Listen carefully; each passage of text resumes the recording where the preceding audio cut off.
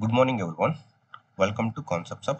In this video, we are going to discuss current affairs of 22nd March. When is World Water Day celebrated every year? It is celebrated on 22nd March.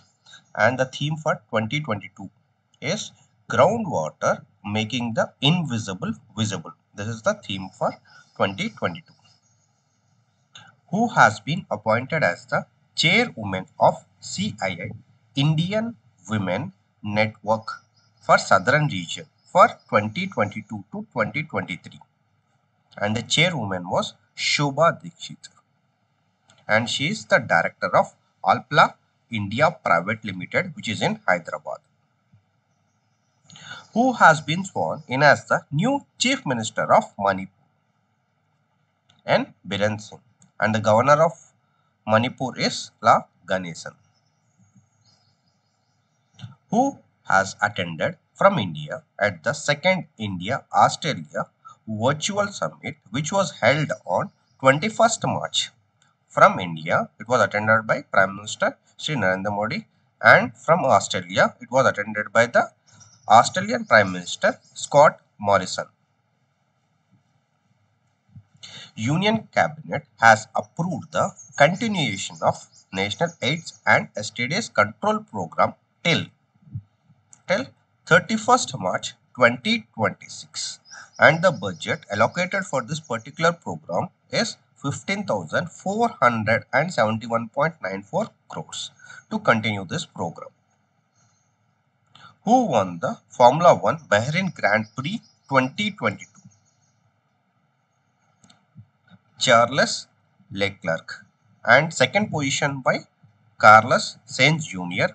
and third position by Lewis Hamilton. Who won the title at the 19th Asian 100 UP Billiards Championship 2022, which was held in Doha? And it was won by Pankaj Advani, and it is the 8th title. And he defeated Dhruv Sitwala. Next, which Indian player lost against Victor Axelsen at the finals of All England Badminton Championship 2022? And the Indian player is Lakshya Sen. So this question could be an important.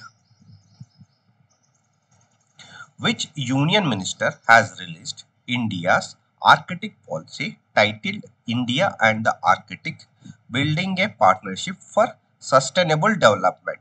And the union minister is Dr. Jitendra Singh, has released India's Arctic policy. Next, who has been awarded Padma Vibhushan in the field of art from the state of Maharashtra? So all the three are important. Okay, the award and the field and the state. Okay, and the recipient is Miss Prabha Atre. We'll see three more awardees who received Padma Vibhushan.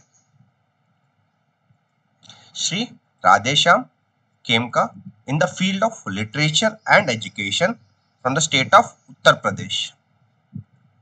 General Bipin Rawat in the field of civil service from the state Uttarakhand.